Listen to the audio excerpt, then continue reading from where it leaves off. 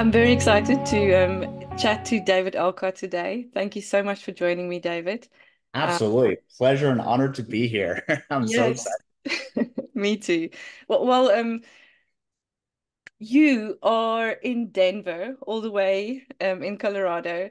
You do a lot of interesting things. Tell me, who is David Olcott? What got you to where you are here in this part of your journey? Great. I grew up in the Florida Keys, those little dots on the end of Wow. Florida, right? Yeah. So Big Pine Key was my hometown, if you will, a little small place, less than 2,000 people. I think we got a stoplight when I was 17 or 18, was our first one. We had a big parade around it. And I'm Amazing. actually not even being facetious. We really did have that. Our big grocery store, our big light, our first stop sign, it was kind of crazy. But good people for sure, very thankful. And I really grew up on the Flipper show. If you remember the porpoises that you used to have, there was a Yeah. television show that they had. Yeah. Well, we actually had two beautiful porpoises that actually lived on our canal system. So after school, we would go in and swim with the dolphins every day. So Oh, I wow. have lived an incredibly wonderful life right from the beginning for sure. Wow. Been there trials and tribulations for sure, but it's on everybody's path. Yeah. Coming out of the Florida Keys, went to school in FIU, University of Miami, got involved in banking, or at least I thought I was going to get involved in banking. And we were right then going into the 1991, which was the S&L crisis, if you remember Yeah. that. So, of course, Yeah. I was thinking I was going to go that way, studied finance in school. And the universe took me in a very different path. And a friend of mine got me involved in running a campaign in politics in Florida. And so I went that road for a couple of years, about 5 years, and then got involved in real estate and worked with the number one selling real estate agent of the world. And then I met Tony Robbins on my path, kind of stuff. And I went to work for him for a couple of years. And I've been very blessed with finding really great teachers in my life. And of course, then working with Neil Donald Walsh for the last Oh, 26 wow. years. He's been a mentor with me. And of course, his remarkable books and works, 40,000 pages, something crazy. But the Conversations with God series that I've just been enamored with, and I read it at Mm. least once or twice a year, every single Wow. year since I've had it in my library kind of stuff. And it's one of those things that, you get that feeling, Michelle, where something resonates with you just so completely. That, that really helped me on my journey of understanding there's a very practical corporate world to live in, if you will, if you're going to be in business, but there's also a different approach to that world. And that's bringing a soulful approach as opposed to kind of the approach we're doing right now with it just seems like we're bringing nothing but ego, right, to the table. Mm. And Mm. it's having its effect on the world. And Yeah. if we're really going to want a significant change, then we've got to bring something else to the party, right? Yeah. And so that's kind of my journey this lifetime now with Samurai Success for the last 26 years. And of course, I've been in coaching for the last 30, 35 years plus. Mm. But that's really been my journey is to find a way to create a bridge between Mm. the real change elements in America, especially our business owners, Yeah. and a new soulful approach to being a business owner and stop having to go for all the material stuff. It's an important part of being practical, but there's Mm. also a larger, bigger part of really being in service of others. So that's where we are. Okay. That's a lot. Yes. And I almost feel like I have to ask what brought that, because there's usually there's a good word and it'll come to me afterwards, but kind of an impact point as to a turnaround. I hear real estate, I hear, a material world, kind of that stuff. To make that change and to see that soulful aspect to life usually has a personal awakening, no, revelation, maybe process, maybe even a darkness to it, if I can be, yeah, personal. But there is usually something like that. Was there something like that for you? Oh gosh, yes. Multiple things like this because I don't know if you know anybody like this, but I apparently am incredibly stubborn. So I don't seem to learn really fast one time. So the universe just keeps providing opportunities for the cosmic two by four to hit you over the head. So I've got a lot of bumps. Yeah, Thank yeah.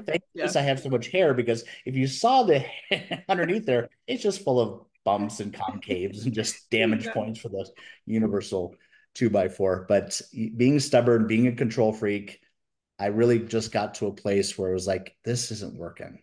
Mm. I've got I got what everybody was telling me I should be getting. Right. I was getting the girl, I was getting this, I was getting the house, I was following this path that Mm. everybody said I should. I saw it in movies, I saw it in books, I saw it in my neighbors kind of stuff. This is what you're supposed to do. You're supposed to get this material stuff, Yeah. doing really well with all that. And yet, and the debt that goes along with that, right? And Yeah. that wasn't even affected by that. I was dealing with that pressure fine. But Mm. there was something inside of me that was unfulfilled, would be the best word. Mm. So how I got here was through a lot of that darkness and pain you talked about. Mm. And thankfully, I didn't let that, and I was well on my way to letting that pain and darkness fill me up and going a very different direction. And Yeah. that's when I got that first book, Conversations with God, and it allowed me to start seeing it from a different approach. And I don't think I've ever had that experience with written material that resonates so completely with me that I was sitting there reading this book, right? I was working in the corporate world, and I'm not to get too explicit, but I'm sitting in the middle of my bed, I'm in my underwear, and I'm crying my eyes out, Michelle, that I'm just so affected by the words that were in there. And I was like, there was a moment that finally realized that a loving father, a loving God would never put me on this planet without resources. Yeah. And I was just missing those resources. I Yeah. had to go be a seeker, Yeah. Yeah. because that wisdom seeker, right, Mm. is only given to those students that are willing to get past the surface of things. You Mm. can live a very surface life. It's available for all of us. And a lot of us are doing it. I was doing it. Mm. But I knew there was something deeper. And then if I knew there was something deeper, then I had to do something about it. I had to dive in deep. My Yeah. first response was to dive in deep outside in everything I could read, the knowledge, the books, the tapes, going to the seminars. I went full junkie, right? About going to these places. And I was Mm. truly seeking, and yet it wasn't having the impact Mm. because I wasn't taking that information and applying it to me. Yeah. Once I started doing that, Shell, everything shifted. Didn't shift overnight, but I Yeah. felt the fulfillment. I felt the light. I felt less weight of Yeah. responsibility and suffering that I've been through for some part of my life. That was like, okay, I'm just done with this. I want to do something different, Mm. apply the information internally, and things started shifting. And that all comes more from a heart center, isn't it? That's the head has its functions, but it doesn't help us necessarily in that seeking, in that connection, which I think you found in that conversations with God, because there's a connection, there's an answer, there's somebody that shows you endearment, and there's love. It's love. Yeah. And going to that heart center, that mind, right? The Mm. ego, the body, all these four elements. So there's the mind, there's the body, there's the soul, and there's the ego. Hmm. And all those are, let's just call them elements or tools to be used. I know that sounds a little crazy, but from Yeah. my adventure, my experience of this, you actually taking those four things and actually integrating them into a new aspect, which Mm. we call the fifth element. So you Hmm. take those four elements, and what really happens, is make it practical, is these four things are no longer using you, you're using them. Hmm. And I will tell you, it's not a small shift. When I started using my ego as opposed to my ego using me, Michelle, it was night and day. It was so Yeah. revolutionary that I was like, what the heck just happened? And Yeah. then I started having fun here. Mm. And all the stress that was built up in the ego using me turned into a very different experience of I'm now using my ego to then, find out who I am and experience who I am. Because Mm. without that part of me, I can't have that knowingness. Yeah. And So, yeah. yeah, And that's true mastery, isn't it? hmm, that's a beautiful word, a word that I truly am enamored with this lifetime and want to experience that part of me. So, Samurai Success is the name of our company. Mm. Samurai, loosely translated, means in service of others. Mm. So, in service of others' success. So, at Samurai Success, we focus on being able to apply that information here. As a matter of fact, all of our training with all of our coaches is that you got to work on you. Mm. Because if your stuff is still in the way when I'm meeting with you as a coach, I'm just working on my stuff with you. You're paying me to work on my stuff. Yeah. And we call that getting the hell out of the way. Yeah. I've got to work on me so that I can truly be present for you. There's Mm. nothing else more important in this moment, but right now. And Mm-hmm. that's what we all seek from that heart connection, that soul connection, is to have someone in our lives that is just listen to me, man. And how do you do that without being present? You don't, because I'm just waiting for my time to talk. Mm. It's very different whenever you can get to that place beyond the heart, beyond those things. And that's what we talk about a lot in the book of Swords of Illumination. It's a way to fulfill this idea about how do you do this? Yeah. Well, to get to your heart, to get to your mind, to get to your body, you have to know who you are. And Mm-hmm. that identity about who you are drives every part of the conversation you and I are going to have today. Mm-hmm. It all begins with that. And what I found in my journey, and that's why we wrote the book, really focusing on this, is that you, as an individual, get to create that one thing on this planet. You get to create your identity about who you say you are Mm-hmm. so that you can experience that while you're here in the physical plane. That allows you to get to your heart, because if your heart is connected to who you are, then you're going to be heart centered. If Yeah. you're if you connect with your mind, then you're going to be mind centered. If you connect with your body, you're going to be body centered. And by the way, there are representations of all these on the planet, right? That we're seeing this. But there are fewer of us being able to integrate all four of those into a brand new perspective, truly being who you are and doing things on this planet because it simply represents that. Because for some of us, there is no choice but to go into that seeking mode to connect to the heart. You talk about the illusion of separation as well, in, you know, creating us creating a separation of us to the bigger picture. The bigger Mm. picture is really, I think, where some of us, as you say, a lot of people are happy with that lifestyle where everything is superficial. I'm not sure I understand whether I don't understand that concept so well, but there are people that aren't seekers in this lifetime. Maybe in the next one, they might be. So you also talk about destiny. So illusions of separation and kind of destiny. How do those that overlap? Like how do you see us connecting to that part of us? Just going with the small questions right away, I see. We might as well just do it. I love you. This is awesome. All right. So let's see if we can't break that down a little bit. From my understanding about this, my experience about it is that there are certain universal laws that exist here in this physical plane.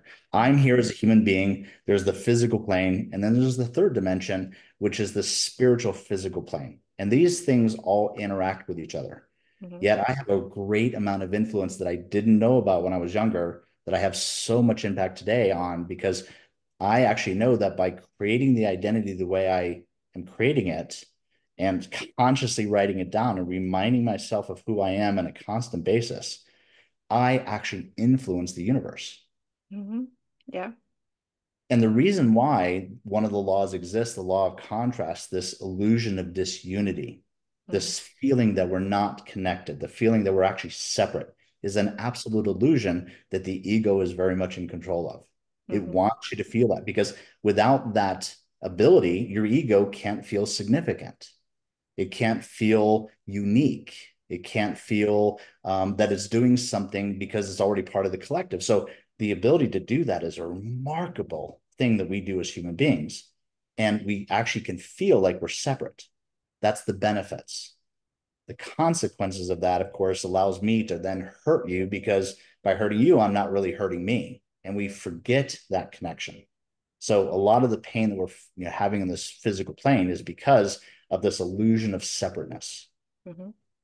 Without that, though, you can't experience who you are. So Mhm. as many seekers as there are on the planet, we don't want, well, whether we do or we don't, there's Yeah. never going to be a place where there's all of us are just doing the same thing. We're all seekers, Yeah. because there has to be the contrast.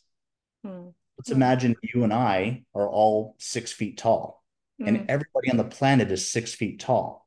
Mm. the word tall would no longer be needed because Exactly. there would be no contrast between what's tall and what's not tall, right? The Yeah. word would not even need to be in existence. So, because there is that short, tall, heavy, weight, poor, rich, all these contrasts are there to support one thing, your ability to experience who you say you are. Okay, wait, let me just digest this for a second. Yeah.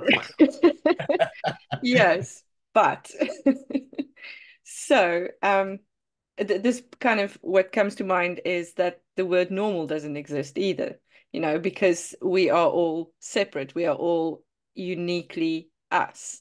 So these expressions are physical expressions of who we are: white woman, blue eyes, black, dark hair. Those are not real. Those are of no significance really as to who I am, Beautifully said. And they have everything to do with who you are. who I seem to be. So I Yeah. am who I think you see me as. That's how I show up.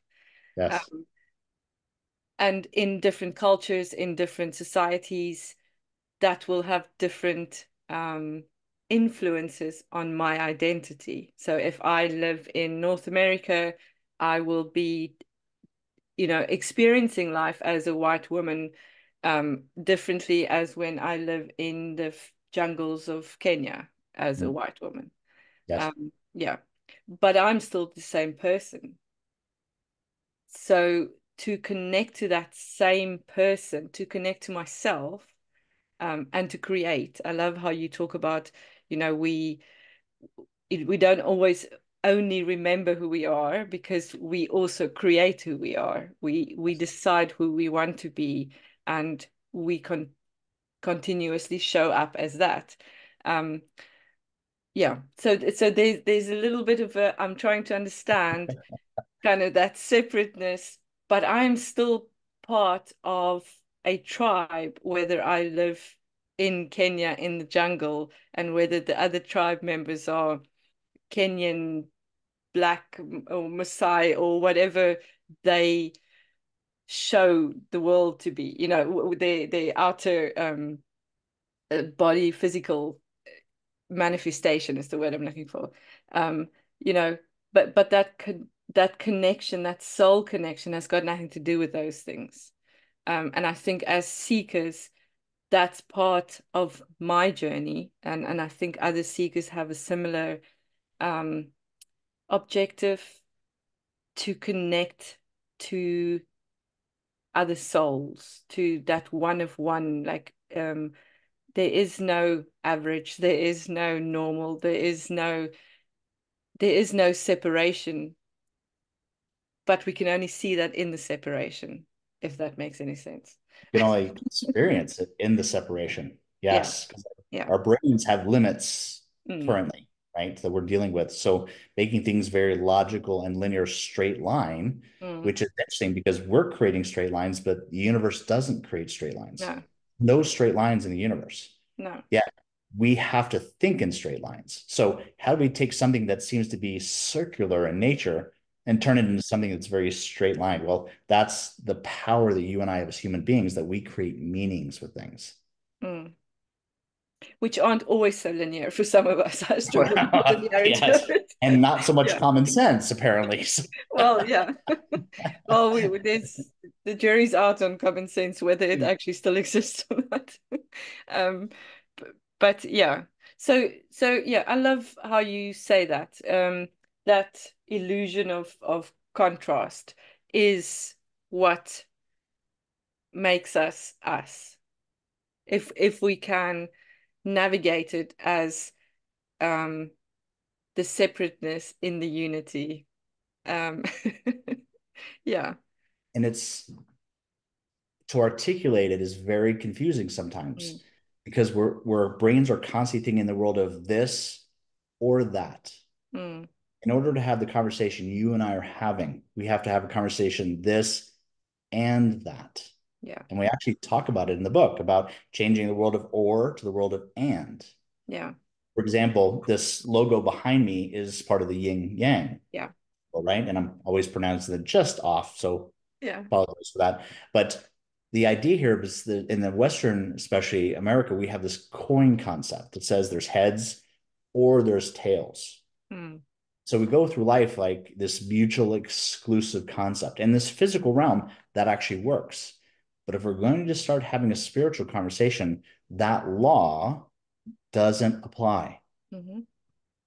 Because in the universe of spiritualness, it's this and that, which is better represented by this symbol, because Mm. both dark and light, love and evil are exist on the same surface, on the same face of that symbol, as opposed to having to turn it around to see the other side of it.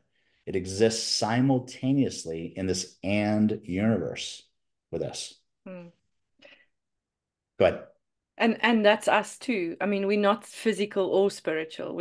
And I see that a lot in the world within the wisdom seekers as well. People, I don't have time. I need to be physical. I need to work and be in this material world, rabbit holes and all these things.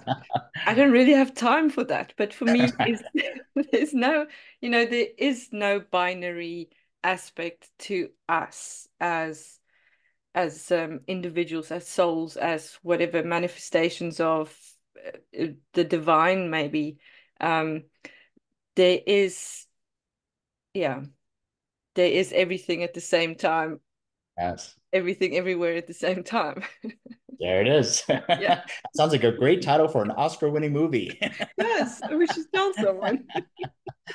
And that's where we're getting to as a society. I mean, to be able to produce a film like that today is remarkable because there has to be an audience for it. No film Yeah. producer is going to spend 5, 10, $50 million on something that's not going to give them a return. They're never going to get investors. So there has to be a market for it. There has to be enough of the demographics that are seeking this knowledge. Mm-hmm.